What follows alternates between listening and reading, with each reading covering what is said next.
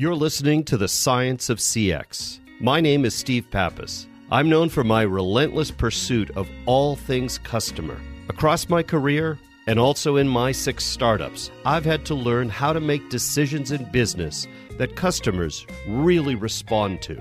Let's spend some time together and help your business soar, grow, and accelerate. Hello and welcome to this episode of the Science of CX. My name is Steve Pappas, and I'll be your host for this episode. One of the things that I get often asked around customer experience is, how do we identify where all the potential leaks are in CX? You know, where are the problem areas? Where are the things that we should concentrate on as far as how to figure out, is this something that is susceptible to CX problems? So what I did was over the years, I've put together various buyer process diagrams, almost a mind map, if you will, and I'll even allow you to download an example of it too. But in thinking about this and answering this question, where are the potential CX leaks? Well, I guess you really need to figure out what is your typical buyer's process. So understanding what the traditional buyer process is, and then maybe tweaking it for your reality. So if you think about buyers' processes, many of them have been categorized over the years, and they usually break down into various stages.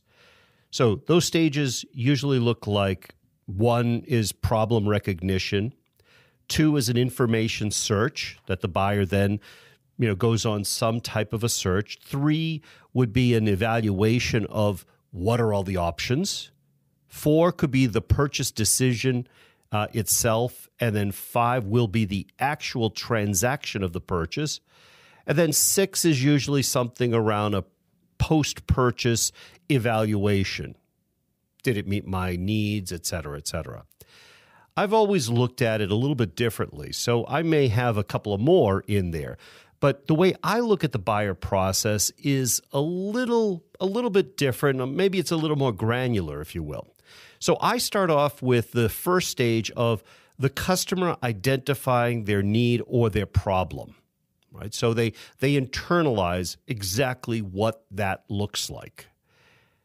But then I go on to think about it in terms of, once I recognize that I have a need or I have a problem, then I'm beginning to look at other influential areas of information or peers and others that could potentially play a part in this decision. I mean, think about it. Every time you're looking for something, sometimes you ask coworkers, sometimes you ask friends, family members, etc., hey, do you know of a place where I can? Do you know of a good blank, right? Then in the third phase, people kind of go into this knowledge gathering phase, right? They have a process for how they're going to go about it. Are they going to go on Google? Are they going to be looking for things? Are they going to be traveling to things? How are they going to gather the knowledge they need to make a well-informed decision? The fourth phase is really decision time. It's start to make that decision.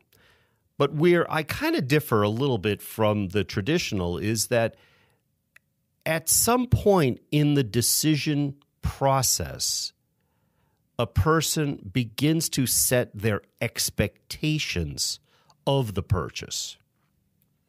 And this is an important phase because they're starting to envision themselves using this thing that they have to buy or this service that they need, and they start using their imagination to think, well, what will life be? Or what will my day be?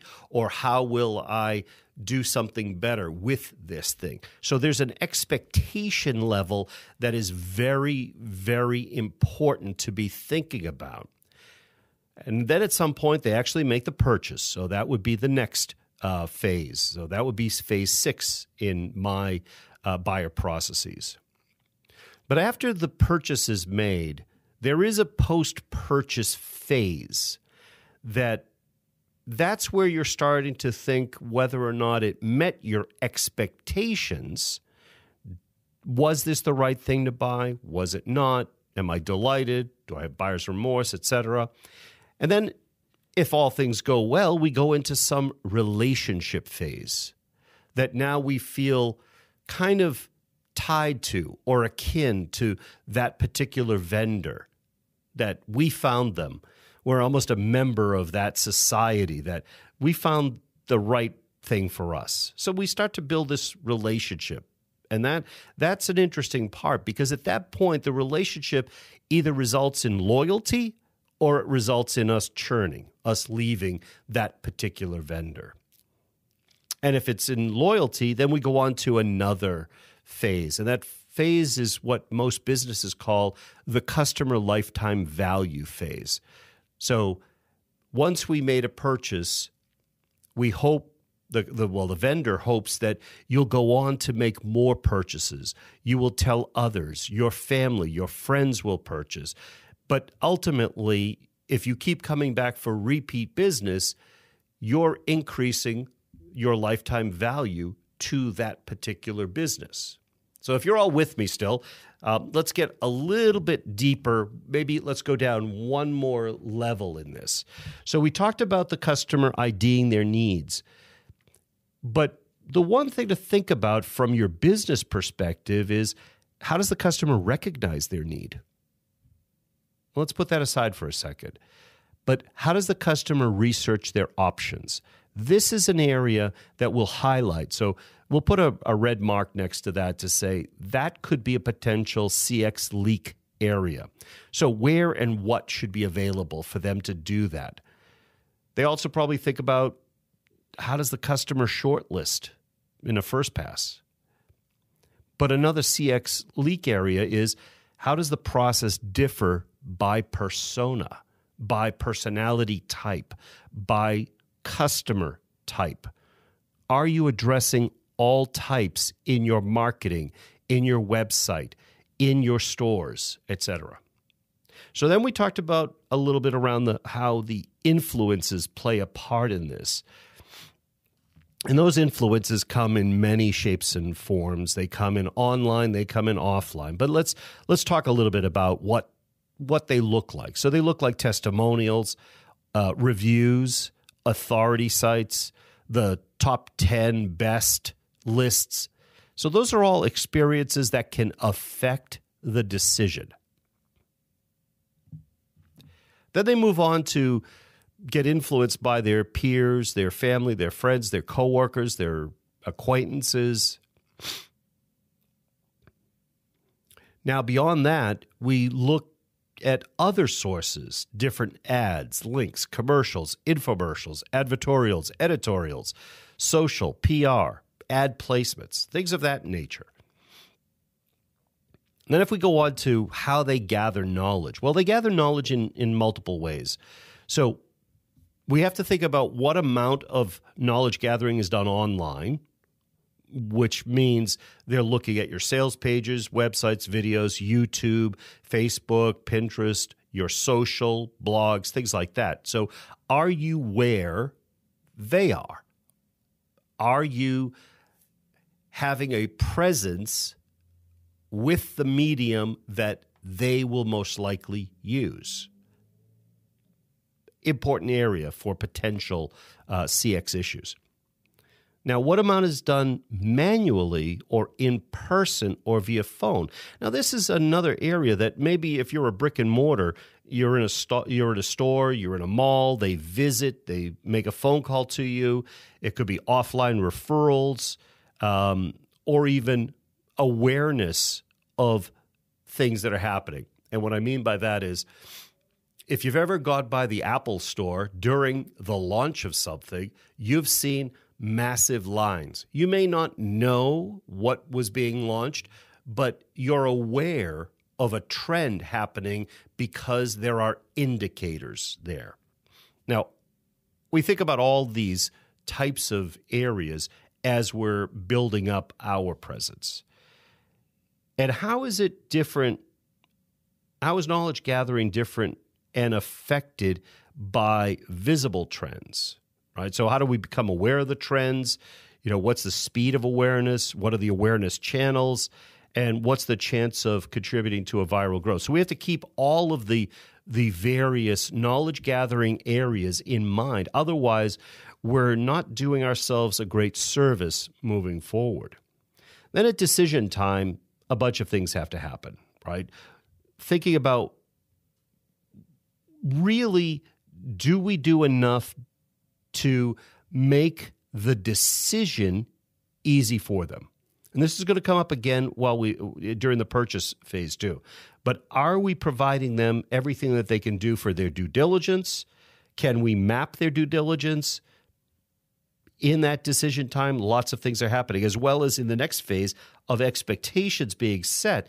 What are those defining moments where the prospect is actually envisioning themselves using your product? When are they starting to see what life can be like, what a day in their life could be like using your product? So at this point, you need to create a very positive expectation, because that builds long-term trust and certainly a relationship. So they color the envisioning based on the expectations that they're starting to formulate and set in their minds. And once they make the purchase, they go one of two ways. Either they're delighted with their purchase. Look what I've got. I got a great deal. It was wonderful. They helped me. Their service was phenomenal. It was easy. It was frictionless. All of those types of things, either delight, or the other side of the coin is they've got buyer's remorse. Why did I buy this? Why did I go down this path? This doesn't really make sense. I don't know what came over me, as if they were inhabited by another being that made them make that decision. Then they go on to start to evaluate after the purchase itself. And that's where either they're deciding that I'm really happy with this, I'm going to be loyal to this organization as long as I can, or they're going to move to another choice, which means they churn, which means no customer lifetime value enhancement. That's an important part, because during that relationship phase, that makes or breaks the long term. And in many parts of business, the first purchase is not the purchase that you make your money on.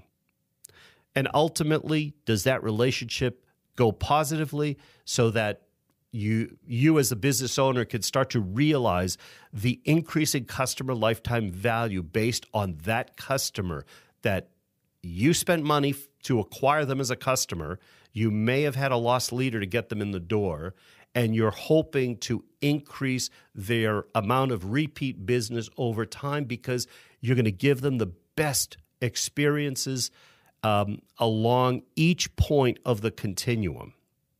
So I hope this was helpful to you, because it's an interesting question that's been posed to me many times, is where do the problems exist? So I wanted to illustrate this, and I also invite you to download the mind map as an example, and maybe you could kind of look at that with your business in mind and also understand where the potential customer experience leaks could occur. You've been listening to the Science of CX. My name is Steve Pappas. I really hope you've enjoyed this episode.